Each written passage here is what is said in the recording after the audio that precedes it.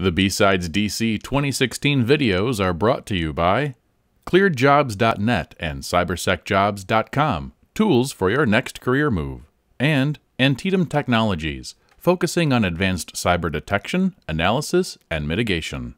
All right, so for those of you who attended the talk prior to us with Sean, you got free puppies. Unfortunately, today with BreakPoint Labs, no free puppies to report. So at least what I can give you is a thank you, and thank you very much for coming, as well as everyone who put this event together. This is our first BSides DC event we've ever done, so we're really glad to be here. So on behalf of BreakPoint Labs, I'm Zack Meyers, this is Andrew McNichol, and today we're going to talk to you about how to go beyond automated testing. And when we say automated testing, we're talking about your big gun vulnerability scanners and things of that nature from an external assessment perspective. So let's jump into this. So here's an agenda, high-level overview of what we're going to cover today. I'm not going to bore you and go dot by dot, but essentially we're going to talk about the methodology and practice that we use in any external assessment. We also will kind of heavy in on the manual testing aspect and why it's really important. So when you run these automated vulnerability scanners, you don't just stop there and then hand the report to your customer or just reduce false positives from the automated scanner. You actually do some manual testing. And we're going to go into some really good examples of how you do that and how you go above and beyond and give them that actual great report that they're looking for. So who am I? Like I said, I'm Zach. This is Andrew. You can find us on Twitter at the following Twitter handles, Bear Munch, Primal Sec. Essentially, we're security geeks by nature. We're red teamers at BreakPoint Labs. There's our handle there for BreakPoint. We're bloggers and podcasters and contributors to the Primal Security Blog and podcast. So feel free to check that out. We just recently released a new blog the other day on SMB relay with Nessus and how that's a fun attack vector. We're certification junkies in a way that we have a lot of different certifications from OSCP and SANS. We respect them all very, very much. Our go-to scripting language is mostly Python. We love capture the flag events. We love to mess with vulnerable VMs. So anything on VulnHub, we'll try and test it and try to figure it out, create our own little walkthroughs personally, and collaborate with our team members. We also love to constantly learn. So anyone who's in this industry, you understand we're always at an uphill battle. We're always learning and evolving and always trying to get bigger and better. So that's why we love this industry. I'm learning something new every day, and I'm always getting something from other people. So I don't know everything, and I will never claim to know everything. Andrew's famous line is, "What I don't know could fill books." So we live by that motto, yeah. And we also like long walks on the beach. And if you do too, or by the pier, come join us at Knapsack. It's a recent group that me and another guy from Lars started. Essentially, we just meet up. It's a happy hour, meets once a month, usually the third Tuesday of every month in downtown Annapolis. It's just a network event. We talk about different things. If it was recent, as anyone knows here, Dirty Cow just came out, so that kind of kept some people up, Linux admins at night, and the like. So we probably would have talked about something like that. But it's just a good way to get to know people and network and just have a beer or two.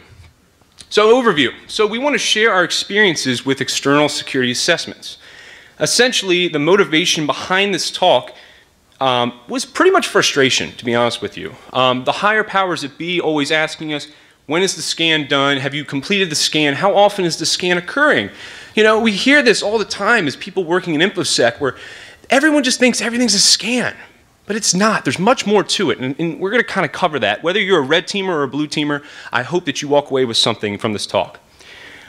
Automated testing, when I say automated testing throughout this thing, and Andrew does too, think of running a vulnerability scanner because you kind of add a definition, whatever term you want to call it. Manual testing is everything else that you're going to do beyond the scope and going beyond that automated vulnerability scanner. And we're going to pick up on that definitely throughout. But I always think it's a cool little note. Department of Homeland Security reported that 67% of high-impact vulnerabilities actually were found through manual testing and not signatures and vulnerability scanners. So I like to land that point, especially with customers. So how do you go beyond a scan? Well, first of all, you have to have the right mindset. And that's basically you're going to fail a lot more times than you're ever going to succeed as a pen tester. You need to perform recon and mapping. You need to find your footprint. You need to know what you're up against. And you need to find out all the content that's available to you on the internet. You need to run these automated testing. We are not going to bash automated vulnerability scanners. Every single person in this industry runs them, and we run them too. But you need to run the right tool for the right job. And then you need to really go in and go in depth with your manual testing. And this is where we really want to understand and identify and fuzz all areas of user input that are being passed to the applications and the like on the internet. We want to research the technologies and the versioning associated with these technologies. Sometimes it's just a simple, Joomla version exploit DB. And you find out a lot more things and a lot more vulnerabilities than you ever would if you just didn't do that. And we need to combine findings. A lot of times with our vulnerability scanners, and we'll get into this with a good example later, they'll report several low findings. But if you kind of piece them together, you can create the perfect storm into a critical, really big, bad finding that an automated vulnerability scanner wouldn't find, but you could do with manual testing. We also need to remove the false positives and abuse all the features that we find with these things on the internet. And then we need to take all this fun stuff we just did and put it into a report. It's our favorite part as being a pen tester in any assessment. We always love to convey everything we found because that's what everyone pays for, is the final report essentially. But we need to make sure that we convey it to the business impact as well and know what keeps up these firms at night. So with every method to a madness, you need to have a methodology. And a solid methodology is not only good from a business perspective, but from that technical perspective as well. And you don't need to marry the methodology, and what I mean by that is you don't need to go in sequential order. When you do these security assessments, a lot of times you'll find something maybe in your manual testing, and then you go back to recon. So you don't need to just always do recon, then automated testing, then manual testing. You can jump back and forth between these things, and especially if you're collaborating with a team, you'll always learn new things. So it's really important that you do that. There's several great methodologies out there that exist. These are just 3 examples. Some checklists, some guidelines, things of that nature. Feel free to check those out. And we believe, honestly, that every methodology should not only include the automated testing, but the manual testing as well, especially when you label it, as an in-depth security assessment or a pen test. So here's our methodology from a high level. It's probably just like every other generic methodology, but we're going to cover these steps: planning and scoping, reconnaissance mapping, automated testing, manual testing, reporting, and then the icing on the cake, the remediation support. But before we jump into the planning, I would like to just say, I think today in our industry, we've become a hybrid of not only having the hard skills, but we have to have the soft skills, because we have to convey our findings and our security assessments not only at a detailed level, but a high level that the high level will understand, the developer will understand. So I really just want to say, I think that soft skills are very important in this industry. So definitely hone in on those and make sure that you convey them. And just know that every time you go into an assessment, you have to have that mindset that you're going to fail a lot more than you're going to succeed. And it's like hitting your head against a brick wall half the time. So planning. This is where we want to know what our customers' goals are, right? So we want to establish the scope, which is the what. We want to establish the rules of engagement, which is the how. We want to set up communication channels. And we want to set up the appropriate time frame, being the who and the when. If you don't set up communication channels properly, you're going to have a bad time. It's just going to be a whole nightmare with emails going back and forth and confusion of who to speak to. You don't want to get caught up in the terms. We've seen this a lot with our industry, is sometimes people will define things as a pen test or an in-depth vulnerability assessment, and it completely means something. It's in the eye of the beholder. So you really need to define that and understand that in the planning phase, because sometimes a pen test means exploit the systems if you find the vulnerability, and sometimes it means just stop when you find the vulnerability, don't exploit it. So you really need to define that so you don't go, and make somebody pissed off or go beyond the scope. And you also want to figure out what's the most important thing. What keeps them up at night? Is it the confidentiality, the availability, or the integrity of the data? If they say it's all the things, then I guess I'll just kind of go about that with grading the impact. But if they say, oh man, if I lose availability and I can't make sales, if we find something that deals with denial of service, we'll probably rate that as a more higher vulnerability in the report. Before we jump into recon, I always like to convey this, and I think it's a really cool idea. A lot of times we'll just type things in Excel spreadsheets, Word docs. Try and create a mind map next time. When you're collaborating with a team or you're just working on things, it's a great visual, free tool that basically you can say, here's my target organization, here's the things I'm finding on the internet of their systems or the vulnerabilities, however you want to rank it, and just go from there and kind of spiders out, and you can get a nice visual representation. And I always like to land that point because I'm a visual kind of person. So reconnaissance. This is where we get to play detective, and it's fun. Essentially reconnaissance. The goal is, I give you a company's name, go, find all the bad. No, okay, no.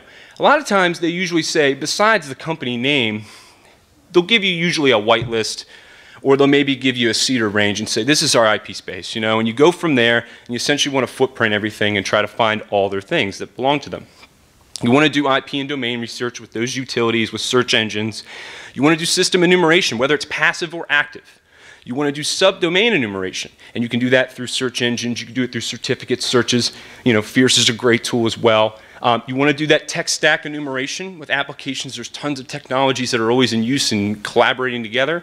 You want to try and see if you can get the versioning information as well, and those are some good things you can use right there.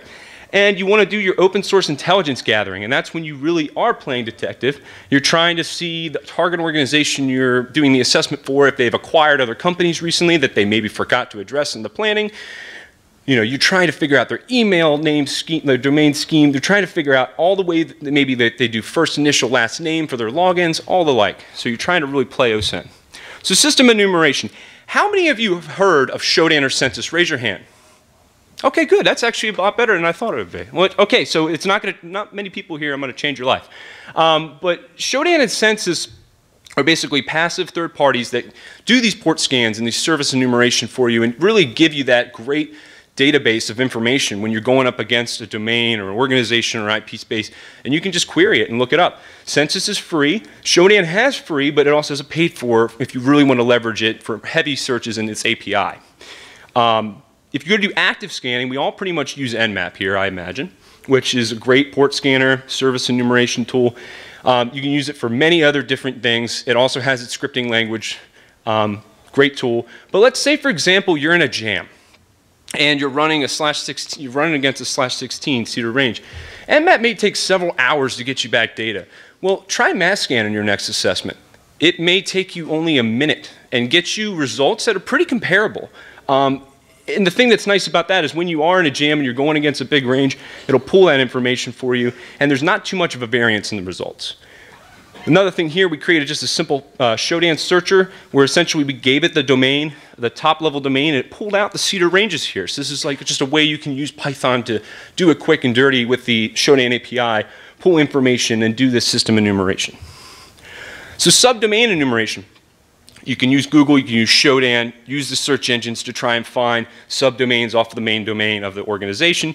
You can use crt.sh and look at certificates, you know, for different various applications. You can use ReconNG as a framework. It's great at doing all types of things, and Jason Haddock's actually wrote a script called enumall.sh for ReconNG, so feel free to use that in your next assessment. And you can use Fierce. It's a golden tool that basically does, you know, it tries to do DNS zone transfer, it tries to do brute forcing and enumerate subdomains, so it's a really good golden tool to use. Tech stack enumeration, this is really important as well. When we're going against applications, there's various ways we can go about this. If we want to just go across a list or just do a simple request, we could use a tool like WhatWeb. It's a command line tool. You're basically going to use WhatWeb to do a banner grab of the site, and it's going to basically tell you the technology and versioning if it can, right in the command line. WAPalyzer is really cool. If you use Chrome or Firefox as your main browsers, install WAPalyzer. It's just a plugin. As soon as you type something into the URL run line, on the far right will be you can click a button, and it essentially give you a drop-down list of all the technologies that are powering the site you're visiting right now in your browser, and any versioning information if it can pull it. Eyewitness is a great thing too. When you're going against a big organization or a list of IPs or a list of domains, you can basically create this report where it's going to try and get that service technology information from doing a banner grab and then show you a screenshot of the landing page it gets. So you can kind of go, okay, well, you know what, this is their OWA server here, and that's their main site here, and it's a SharePoint site, and it has a login IC. Okay, I'm going to go after these 2 things out of these 30 things when I just see default IIS pages. So you kind of get an idea of what should be your key priorities to target at first. And then OSINT. This is where a lot of times, I mean, not a lot of times, a few times, we've seen it where we'll get an organization right, and when we do a little bit of searching and digging, we find that there's stuff posted out on the internet, creds, you know, different things, they've been popped, and they have no idea. They just have absolutely no idea, and no one has ever told them, and it's a scary thing. So you always need to do your detective work there. You want to try and figure out the username scheme and the handles of different users and developers that work for these organizations. And then you get really kind of creepy and you look them up on YouTube and social media platforms, but really what you're doing is you're doing your due diligence as an attacker. And you're looking at, if they use this handle, Happy Panda, and they use it across YouTube and all their social medias and their Stack Overflow and their GitHub and their Pastebin, you can start to look and see if they actually post any code from the organization that probably shouldn't be out there. Or are they asking troubleshooting questions that they should not be and goes against your policy for your organization? And also, can you find source code online? So if we go against open source technologies, we like to pull down those different things and try to basically make a lab environment and see where can we find different holes and different things in that server-side code if it's actually available to you online and not commercial if we don't have it. All right, and then Andrew's going to jump into mapping now. Hey guys, so carrying on from what Zach talked about with reconnaissance, we've built our list of systems, right? So we start out with that company name and whoever it might be, and we've got a list of systems. And you go to a lot of the pages, you see default IIS stuff because you're going by IP, not by domain. And the next step is to figure out what's actually all there, because there can be a lot. So because we're talking about external assessments, we do it's a lot of web application stuff. So mapping is kind of specific to that, but you can look at it as just learning more about the technology and defining what's there regardless of the service or protocol. But with regards to web applications, it's kind of broken down in two main ways. You have spidering, which is crawling the links on the site, all those hrefs, what it wants you to see. And you have unlinked content, which is a land of treasure for us as pen testers, and that relies on brute force techniques, requesting the resource to see if it's there and looking at the status code or the response length and checking it out. The other important thing to do is I just see a lot of junior pen testers do this a lot. Don't judge a system by its IP. When we talk about, you could put your IP in the browser, shows you back very little. You might need to actually know where the content's living, that unlinked directory, or you may need to reference it by the domain name for virtual hosting. So it's just important things to keep about when we switch from the port scanning option, which is more IP based, to the application mapping, which is a lot of times domain based. This is just a quick look at spidering. Burp's our bread and butter tool for a lot of the stuff we do with external assessments. Pretty easy to do. Right-click spider. I'm not going to spend a lot of time there. Sitemap's pretty nice. We will, however, talk about some of Burp's additional features, which go into the Pro version. But Burp's pretty cheap, so if you're a pen tester, you should probably have Burp's Pro version anyway. Intruder's really nice. Intruder can be used for fuzzing, we'll talk about later, but also for unlinked content enumeration, because all it does is basically rapid-fire requests for you based on what you set up. I use Sniper a lot just because it's really good for the unlinked content enumeration. Burp also has a discover content feature which tries to dynamically find this content. You also want to make sure you check out web services, the question mark WSDL. There's other tools out there, SOAP UI, for that specifically. With all these techniques, though, you rely on the brute force method I mentioned, and it's heavily dependent upon your word list. I really like the robots disallowed, which is the top entries from Alexa 100K sites. And then there's also SecList, which has a bunch of good stuff, including RAFtlist, which is an older project that did the top Alexa 1000 robots.txt. But there's a lot of good word lists in there. And if you run these things against your applications in your enterprise, even if you're a security guy doing vuln scans, you will find cool stuff. I found resumes with hundreds of thousands of social security numbers just because it was unlinked, hanging off a web directory that nobody knew about. So little things like that. Unlinked content can be a gold mine. Now for automated testing. We're not going to spend a lot of time here with this. We're going to assume you can do the scan button, click the scan button. What I will say is that it's important to run that right tool for the job. I think Zach mentioned that earlier. That's really key because what I see a lot of times is people will rely on one or two sets of tools to do their big guns vulnerability scans. When I say that is I have organizations that just use Nessus. Nessus is a great tool for network vulnerability scanning, but it doesn't address web apps very well at all. Or they'll just use WebInspect, and they just, if it passes the WebInspect scan and the WebInspect doesn't have any red stuff, then we're good. But what if you're running up to a WordPress site and maybe you want to run WP scan, which is just a script that is going to find you a lot better data. So just understand the technology you're running against and making sure you're running the appropriate tool, because there's a lot of times there's these CMS scanners out there that are a lot better to identifying these specific vulnerabilities. But a few things to keep in mind, it can miss stuff, it can break stuff. I don't know if you've ever, run a scan and getting some 503 service unavailable, or it can take a long time. Have you pulled up a WebInspect scan and it says it's going to take 53 days? I don't have that long time in to wait for it. So sometimes automated testing just isn't going to be the solution for you, and you have to fall back to your manual testing, which is the next portion of the talk. We're actually going to run into a quick overview of manual testing and then dive into some examples that kind of illustrate what we're talking about. We have 5 examples. But for us, manual testing is about these 4 main things, kind of broken down on a high level. We kind of talked about them a little bit already, but the big thing is, identify all the areas of user input. These are what we call injection points, and we want to fuzz them. We like to use Burp's Intruder for that. And you want to also identify any features and abuse them like an attacker. I'm a big advocate of feature abuse when we talk about pen testing and hacking. What I mean by that is we've got a login page. How can I abuse that feature? Well, maybe there's a password reset and I can get username enumeration. We have a file upload for an avatar. Maybe I can upload a shell. It's essentially trying to figure out what does this technology let you do, and then what could an attacker do with that feature? And you can use your mind map to kind of map that out for you. You also want to find the systems and content that others have missed, because you can't test what you don't know about. We get a lot of wins on our pen tests, not because they were super cool low days, crazy stuff, but a lot of times just because, oh, I didn't know that that directory had stuff from 1999, PHP code from 1999. Last pen test, I got code execution across the enterprise because the PHP code was living in some weird directory from 1999. I got really excited. Copyright 1999, I was like, oh, yeah. You got to. But, so it doesn't have to be something crazy. You just have to find what's there. That was on the internet, you just have to look for it.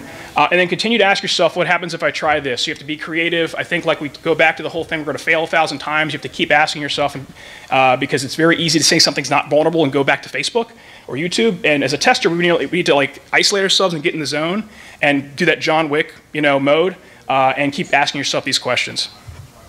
Here is another example of how you might identify how your input's being leveraged to fuzz appropriately. This does not cover all vulnerabilities, but it covers some pretty high ones, pretty common ones. So is your input landing on the screen, right? That's something I'm going to look at that and say, if my input's on the screen, I'm going to test for XSS, script alert script, that didn't work. Maybe a JavaScript event handler, that didn't work. All right, then I'll throw it to Burp, and I'll use a custom, JADX has got some XSS fuzz lists, which are really nice, and I'll go through some custom fuzzing. Is it calling on stored data? I'm doing a search. It's a little harder to know from a black box perspective, but you can test for SQL injection. There's a lot of ones here. We're going to go through a couple of these. A file inclusion example, really cool. But this is just essentially start to think about how your input's being used so you can fuzz appropriately. You're not just throwing random lists at stuff. You're trying to actually figure out, okay, how can I misuse it? As I mentioned, Burp's our go-to bread and butter tool for fuzzing. This is a screenshot of Burp Intruder. If you've never used it, you basically define injection points inside the request, and then you can later set up your word list for those injection points. As I mentioned, FuzzDB, SecList have got some good options for you. Burp has some built-in ones as well. But the big thing is just understanding, how the input's being used so you can, misuse appropriately. And if you're not using Burp Pro, Intruder's going to run really slow and drive you nuts, and you're probably not going to want to use it. But Burp Pro is inexpensive, so. All right. Cool. And now this is the moment where we're going to get really into what we're going to talk about. Andrew might break a sweat. He might go crazy. But we're going to really go over 5 cool manual testing techniques of how you can go above and beyond automated testing. So this is when we're going in our Wreck-It Ralph mode. All right, so example 1, feature abuse. All right, applications. A lot of times developers and just people in general, content management systems, they try to get crazy. They try to go, all right, well, I really want to make some form-based contact us page and have my application send an email on behalf of these people and not just do a simple mail to, right? Well, that happens a lot. So contact us fields, feedback forms, look for all these different things, capture that post request it's making when you submit these different form fields in the UI, and sometimes you're going to see some hidden parameters or different things that are client-side being passed as well that you wouldn't see in the UI. And a lot of times people overlook that because they go, oh, no one's ever going to capture my stuff in a proxy, but attackers will. So you need to look at that. And it sounds very simple, and it is. Essentially, we're going to do SMTP injection. So how excited would I be if I told you I found a site where I can send an email on behalf of that site, and I can control, it says I can control the to line, in the UI, I can send it to anybody I want, but I can control the from line, and I can send it from probably the CEO of that company. I'm pretty excited, right? Okay, so I find that there's a site admin and a subject parameter being passed in the post request client side, but it's not in the UI, it's trapped in our proxy, and I can essentially send it from anyone I want and change the subject line to anybody I want on behalf of your web server. So thank you very much. You didn't do a simple mail to. You tried to go above and beyond. Example 2. Essentially here, this is where we're going to combine our several findings, right? So we're going to say, all right, our vulnerability scanner said we can get a username enumeration from the login. There's no automation controls, so there's no lockout in place for the login. and maybe the password complexity was low. We found that out from crawling the site, and we saw that only 8 characters and 2 numbers are, required for the complexity. When we piece all these 3 things together, they're all low findings, they're separate findings, and maybe an automated vulnerability scanner. But when we piece them together and we do our manual testing, we can actually create the perfect storm of an account compromise. And this is where it gets fun. So ways to identify these things is, password reset features. Basically saying, I want to reset this admin. I'm going to try admin as a username. And in the password reset, it says, email address not found. Well, if I try Bob, and it says email sent, I know Bob's a user now. Add him to my list. Login error messages. Rather than being generic, sometimes applications are very specific, and they shouldn't be. They should be more generic, whether you fail or pass the test. Contact us features. I've had it once where it said, which admin, and gave me a drop-down list of all the admins for the site do you want to send this to? Thank you very much, Contact Us page. You just told me all your admins, adding it to the list. Time for login attempts. So this is when you look at your burp, your intruder, your things that you're running when you're doing these brute force attempts. And you're going to see if there's a variance in time. Sometimes the status code won't change, but there's other ways to identify it. We can look at our intruder session and see if maybe when we get a valid login, it actually has a smaller variance of time than an invalid login for the response. User registration. That username already exists. A lot of applications have this. It's just no way around it unless you want to make generic error messaging. But let's say, for example, I want to be Zach on this site. Well, you can't be Zach. All right, well, I know Zach's a user now. I guess I got to be Zach1. So various error messages, look at the HTML source code. Sometimes developers forget what they put in there in comments. And just different things with Google hacking and OSCP. You can find a lot of username structure and things of that nature on these different forums, whether it's Pastebin, Stack Overflow, YouTube. Sometimes people will make YouTube videos of, hey, this is how you use my application. Log in, they show you that Bob's logged in, and it's just different things like that, and they're just doing it for good nature, but attackers have no good nature. Sometimes the application just flat out tells you WordPress is guilty of this, PHP-BB is guilty of this. It'll tell you who's the last person that made a comment or logged in. So fun stuff, right? So we got our username enumeration, we're building that list. We now find out that the login has no anti-automation controls in place. Basically, I don't want to deal with unlocking users. I don't want to deal with account lockouts or having some automated process. So people can just log in as many times as they want. Well, that's bad. That's a very bad practice. And if there's no sign of an anti-automation controls, brute force is on the table, and it's going to happen until you're successful, or if you're that determined. But no account lockout. If there's no caption in place, this is another way to thwart the issue. Even like I'm not a robot with Google. That's a simple thing where you just click a couple images and it goes, hey, is this a railroad? Is this a railroad? Okay, you passed the test. Those kind of things can really help, and having account lockouts maybe after 5 bad tries really can help thwart the enemy.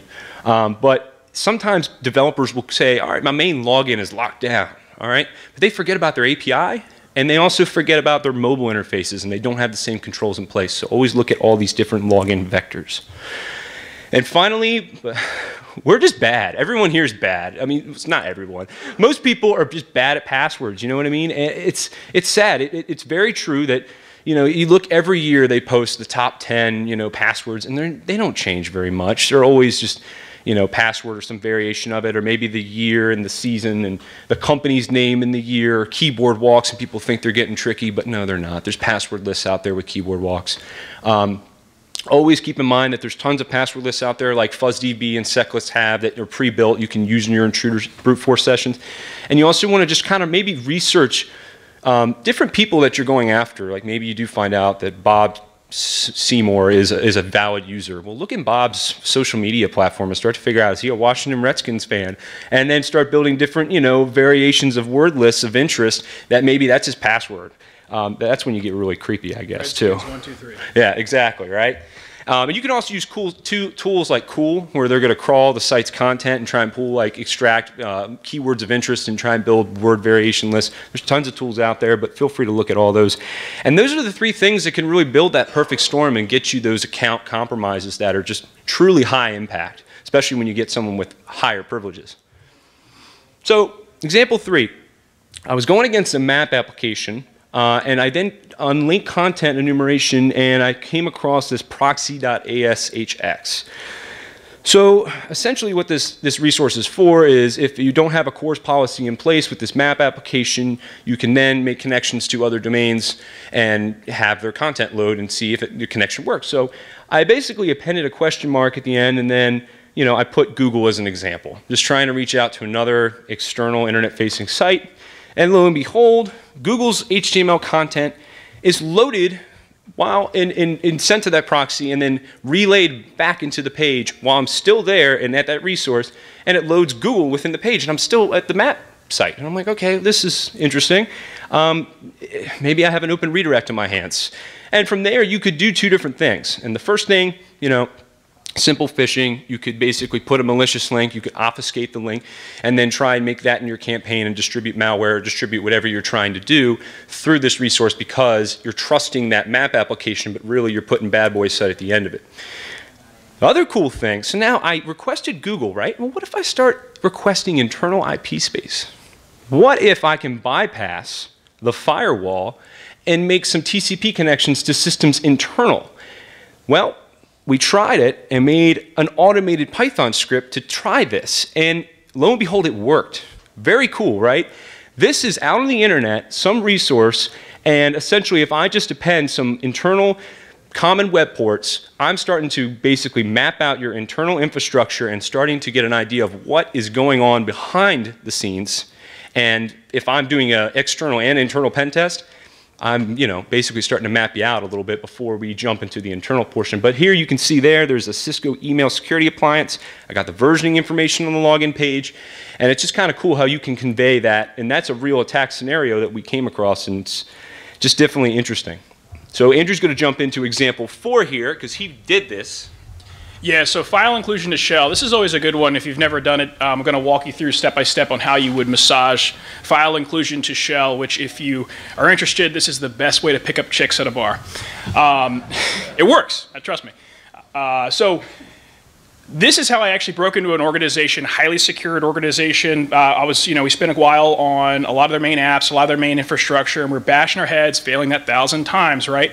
And I finally stumbled upon a resource that got me code execution. I'm going to walk you through it. But a little backup on file inclusion for those who aren't familiar. File inclusion vulns can lead to code execution, or maybe they can't. An example of a code execution would be like a PHP include. It really depends upon the function that's being called. An example of a file inclusion that's just going to cat files to the screen is a PHP echo. You also have local file inclusion and remote file inclusion. So local file inclusion is exactly that. You're including local files. And with that particular type of vulnerability, it takes a little more work and magic to get your code execution because you'll have to get your input into like a log file or somewhere else on disk and then include that file and that input's code. Log poisoning is a common term for that. Remote file inclusions are a whole lot easier because you can just point it back to you, say grab my code, run it, and it runs it, and it's awesome. So we're going to go through an example of this here. Now this is an example I like because, for this talk especially, because a vulnerability scanner is not going to find this. Even Big Guns vulnerability scanner, Web Inspect, Acunetics, you name it. The reason being is that debug.php was living out in the web server, wasn't linked. So first off, unlinked content, we talked about that. If you don't actually map your app and find these cool little interesting resources, you're not going to be able to fuzz. Now the second reason is I go to debug.php, and I think I actually did this, and then I went to lunch. It was blank screen. I was like, man, blank screen, nothing here, what's going on? I came back, I was like, all right, what are we going to do next? I'm going to want to try to figure out my inputs. Now, commonly, you're going to find inputs by a parameter, whether it be a get parameter, post parameter. I just started with get, and that's where we put a $sign or question mark equals parameter name. And I started to fuzz with burps intruder, right? So I set up the sniper, and I said, okay, let me go through common parameter names, which you can't see there probably in the URL bar is question mark page equals test gave back a different response. So I started to thumb through, and you can sort by length and burps intruder results. I got 193 on everything else. Page equals test gave me 633. I'm like, cool, let me go check it out. So I go over, I'm getting a PHP warning. And I'm getting very excited right now because it says function.include. And if you remember what we talked about in the slide before, include means code execution. So it's awesome. And we see test is there. Now, if you fed this parameter to a vulnerability scanner and it knew about the parameter, it might land you with the vulnerability, but you'd have to really get it to that point. And the vulnerability scanner is not just going to get you there all the way. So there's a lot of manual features, manual testing, you have to get to this point. But from here, I can get code execution. And the way being is This is an RFI. You could test for local file inclusion, you know, directory traversal up, Etsy password, cool. And the next thing is to test for remote file inclusion. So I just pointed it back to myself, my attacker box, set up a little Python simple HTTP server. If you're a pen tester, this is a great way to get a quick web server up. So the first one there, number 1, is the request I'm making to the server. Number 2, is it fetching my code from me? And number 3, is it running and telling me the result? The code I was just running was a quick system ID command, and I'm getting code execution, which is really awesome. In real life, this was actually running a system on a Windows box, so it's like Mimikatz and spray everywhere at that point. It's awesome because that was on a web server for like a really long time, and it had gone through many pen tests, many security assessments, many vuln scans, and never been found, but these are the kind of things that your manual testing and your kind of hunting mentality and you're not giving up can find you these gems that just, you know, aren't that hard necessarily when we look at it on the slides there, but it just doesn't get pieced together without the human interaction. The next and last example is email spoofing. I bring this up because I find this a lot actually, believe it or not, and vuln scanners don't do a lot of this testing very well because you need to have an email server set up to interpret it. So you need to be able to basically see if I'm sending in some input, can I get an email back? And how many vuln scanners here set up their own email to see if they're receiving an email in the inbox? Not a whole lot. I don't know of any. Could be some out there. But the first step to do email spoofing, this is a quick slide. Step 1, I'll find the mail servers. I'll run a host command, get the mail servers. And I'm actually hacking myself here with the Primal Security Blog. I think it actually is still vulnerable. You can telnet to the mail service is Google. And here I'm setting up the SMTP commands, mail from, recipient to. This is what your mail servers are going to actually parse, and not what the Outlook client's necessarily going to show you unless you view the headers. But that's what your mail servers are going to parse. So here I'm just putting in ridiculously fake data at primalsecurity.net. And then I type data, and I'm going to actually put the email together, which is what's going to get parsed by Outlook client.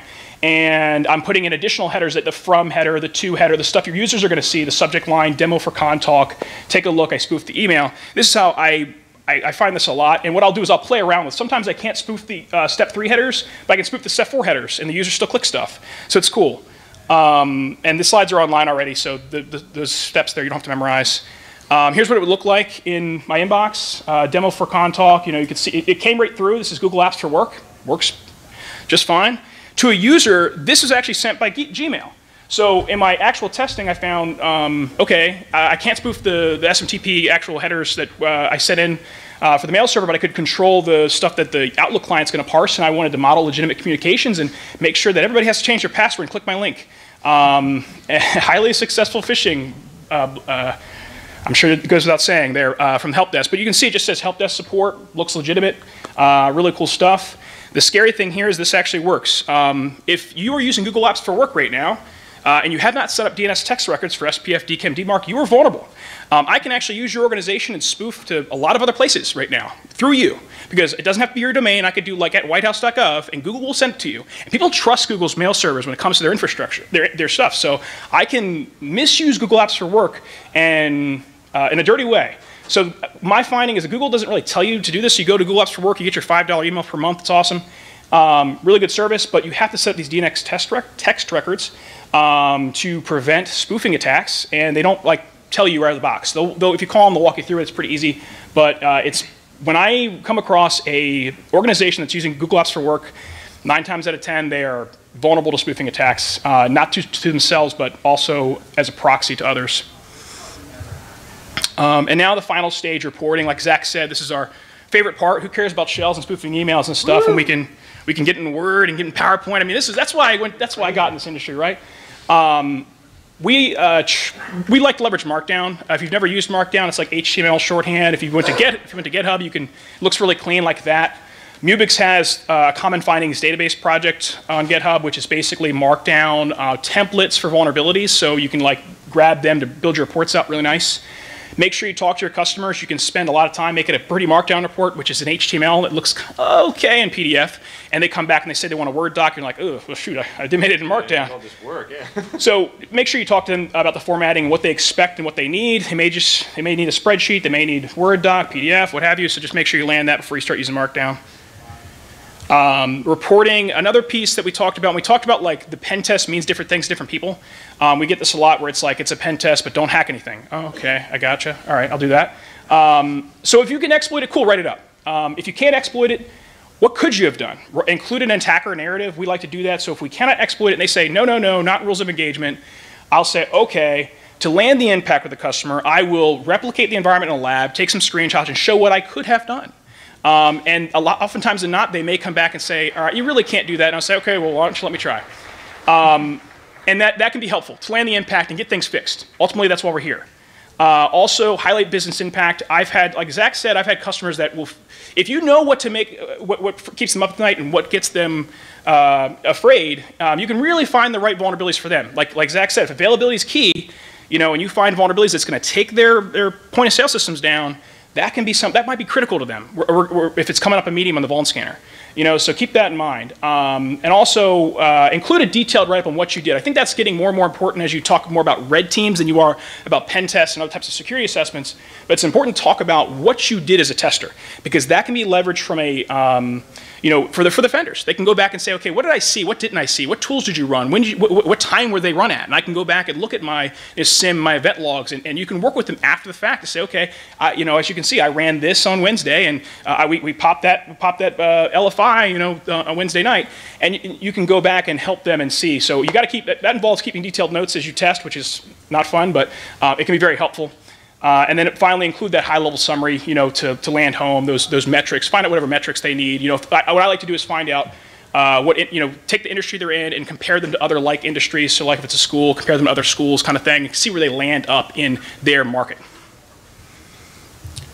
Offer remediation testing. This is very important because, you know, especially when we talk about web app vulns, it can be complex to fix. It's not often just a sorry. Just a quick question. Do you ever place the links of certain content that are vulnerable in the report so they can actually go to it from the report itself? We don't usually put the links directly in there. We'll break the link though, so they can go there themselves. Yeah, but it's not like hyperlinked in the report or anything. But we break the link with like brackets. We take that DoD mindset. We always break links, you know. But we will include I'll give them code too. I'll write a little Python script if it's applicable. I give them code to retest, but it kind of bounces in the remediation testing. We definitely provide, you know, as much detail as I can to the customer on what vulnerability we found and how to exploit it, how it could be exploited, kind of thing. And then offer remediation testing. So if they fix it, you know, that script's blacklisted, but a JavaScript event handler isn't, you know, just reevaluate the findings. So you're making sure they're not fixing an instance of the problem, they're actually fixing the entire problem. So you oftentimes have to go back on all your key findings and retest them like you would have from scratch. And it can lead to additional testing, obviously, and that stronger relationship with the customer. I've actually had a situation where they fixed a file upload example. I popped a shell through file upload. It was a trivial meme type bypass, just changed meme type in the post request. And it was file upload.php or whatever it was, I forget the language. And then they fixed it with a file upload 1.php. And I just went back and just touched the old file upload. They didn't take it off. So little things like that. You got to be creative and like think like they said, why would anybody go back to the old file? They don't know what's there. I'm like, yeah, but you can look. It's not that bad. On the internet. Here's some useful links. Like Zach said, we started out this with we love learning. In our day jobs, we like to learn. Our night jobs, we do Primal Security. So it's all about learning and sharing knowledge. There's a lot of links here to do that. Free training on Cybrary, which is really great. CTFs, VulnHub, there's a bunch of good links here. Not going to go into all of them. OffSec training and SANS training we really like. A lot of good books and talks there, including one by Micah Hoffman who's speaking next. A lot of good stuff there. So feel free to check them out. These links are on our website. And that's it. We really enjoyed the opportunity to speak here. We are hiring right now. We're interested in talking to anybody out there that's doing security testing and that kind of stuff. Feel free to reach out to us after the talk, or reach out to us here, email, Twitter, website. Shot in the dark. If anyone's going to be somehow in BSides Jackson in Mississippi in 2 weeks, we'll be there too with a different talk. Complete shot in the dark, though. I realize that. Jackson, Mississippi. Anybody heading down? Yeah, exactly. So, yeah. But we'll be giving an internal pen testing talk there. So, thank you all very much. And let us know if you have any questions after this.